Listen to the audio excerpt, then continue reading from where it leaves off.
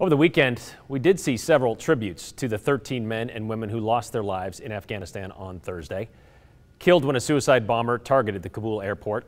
So how do you show appreciation to those young people who knew the risks, put their lives on the line anyway? Well, you can see here, several local restaurants and bars decided, well, they were going to pour them a beer and commemorate them that way, placing 13 pints of beer on an empty table.